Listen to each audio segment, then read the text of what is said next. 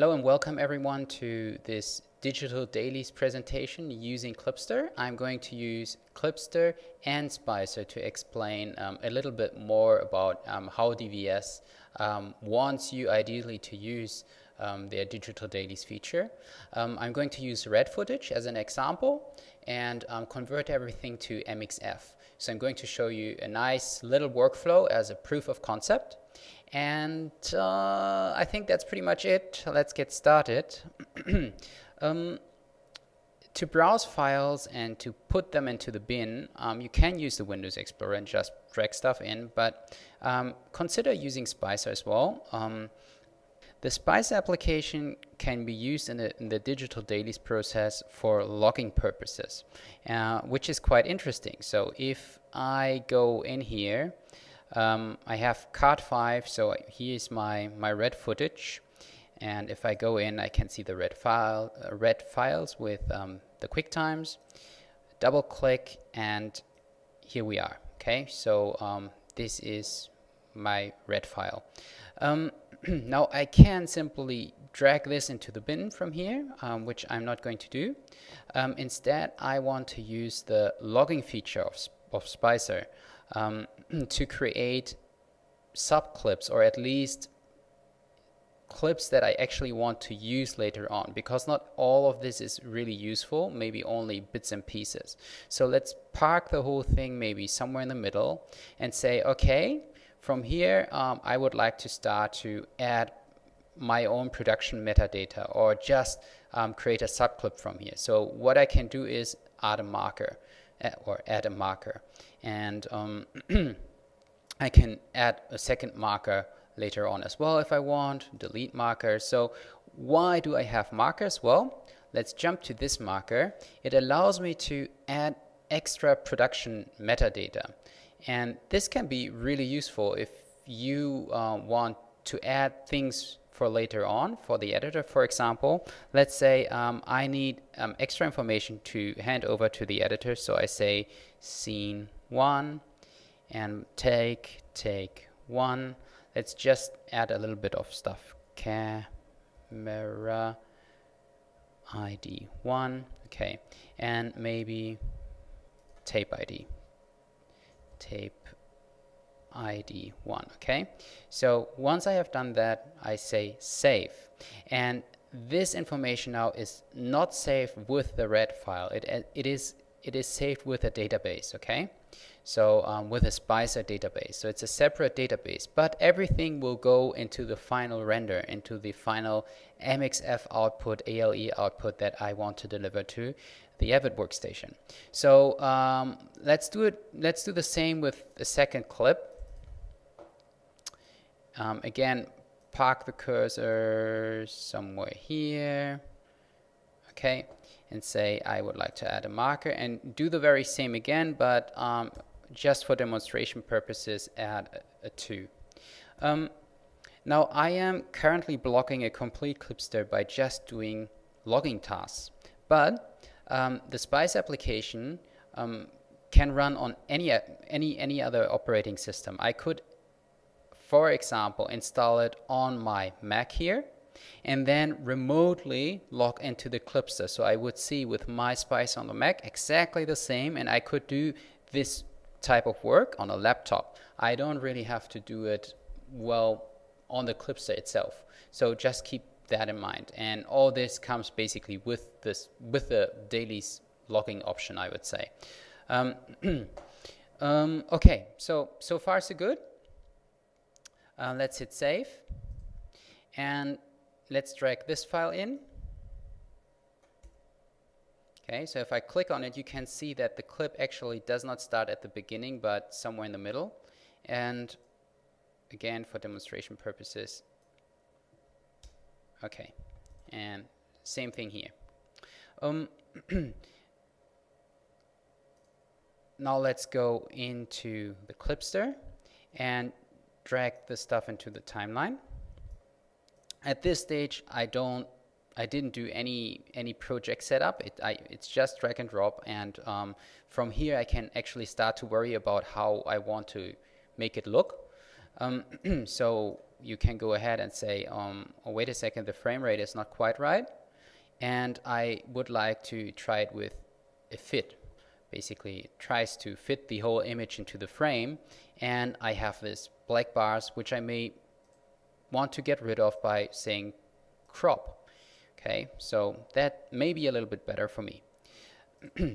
Now, the next thing you want to do is configuring basically everything for MXF render. And keep in mind, you can generate a template, so you don't have to set this up every time all over again. Okay, so but I'm going to start from scratch to explain it. First things first, the image. I would like to have, first of all, I would like to change by double clicking on the clip. I can open up the red properties and just do something.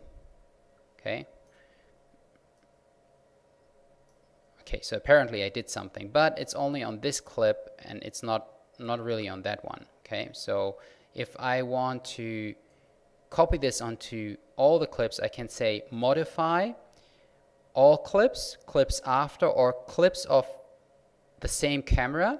Okay, so this is quite important actually, because it's usually just one camera that you want to adjust and not all cameras.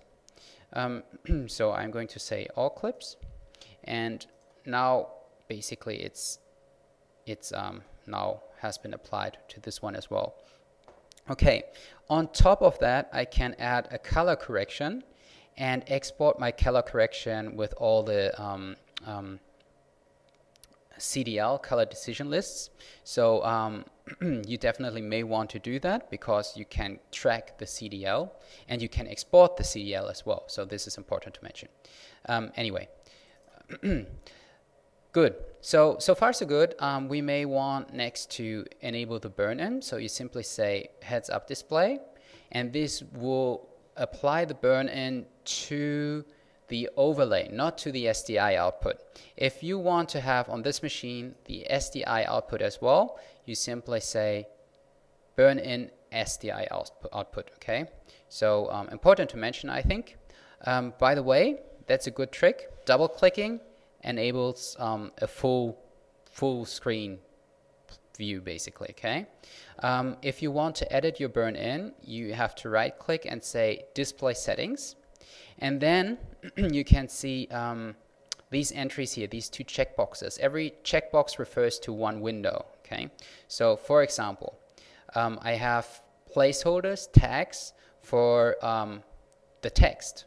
So the text file name has a tag which basically is referring to the file name. For example, if I don't really want to have this bin clip name because it's kind of redundant, I simply go ahead and say let's delete this, and instead of doing the bin clip name, I would like to have, for example, the red color space. Okay, there are a million things you can add. It's up to you what to choose. Let me adjust this. Okay, so now we have the red color space, red space. For whatever reason, you may want to do that. Of course, you can adjust this window here as well. You can make it transparent by changing the appearances, all that. If you want to burn in an image, well, you select another checkbox which appears up here, and you say I would like to have an image. And now you have to point to that image, obviously. There's the Digistor logo or whatever logo. You can move it to the right position and then burn it in when you render out the MXFs. At this stage, we're pretty much ready to render everything out. There is a little bit of preparation that you may want to do. For example, the time code, will it play out the source time code when you finalize? It will automatically, but you can double check by going on to source time code and see if the source time code is correct here. Another very important thing that you need to do is because I am currently working with an open project, I use the project tab, but in general you should use the defaults tab.